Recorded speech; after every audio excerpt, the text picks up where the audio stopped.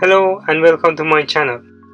To change or to set up a screensaver on Mac, left click on desktop, then click on change desktop background, or click on the Apple icon.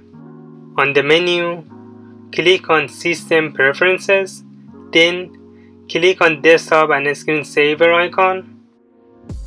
Now click on screensaver tab. Screensaver options are on the left panel.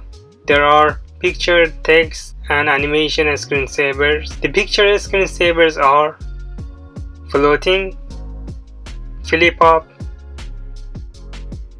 reflections, origami, shifting tiles, sliding panels, photomobile, holiday mobile, photo wall, vintage prints, Ken Burns, and classic. To choose, click on the thumbnail. By default, these picture screensavers use your OS wallpaper. To change that, click on the source drop-down menu. Pictures can be sourced from your recent photos, photo library, albums, shared photos, or favorites, colors, and wallpapers. You can also select any picture folder on your Mac. To do that, select Choose Folder, find and select your folder. I choose a picture folder on my desktop. To shuffle the photos, check this box. The next screensaver options are animation ones. Each have its own customization options. Click on the screensaver options button to change color, style, speed, and more. There are drift, flurry, arabesque, and shell.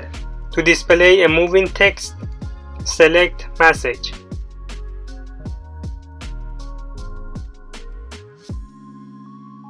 To display album covers from your music library, select the next one. The next one shows words of the day. To show clock on the screensaver, check Show with Clock. This looks like. To let the system choose a random screensaver for you, check the next option. Finally, click on the Start After drop-down menu and select the time. Screensavers will start after a period of inactivity, whose length you choose here. If you found this tutorial helpful, please like and share. To see more tutorials like this, please subscribe and click the bell icon.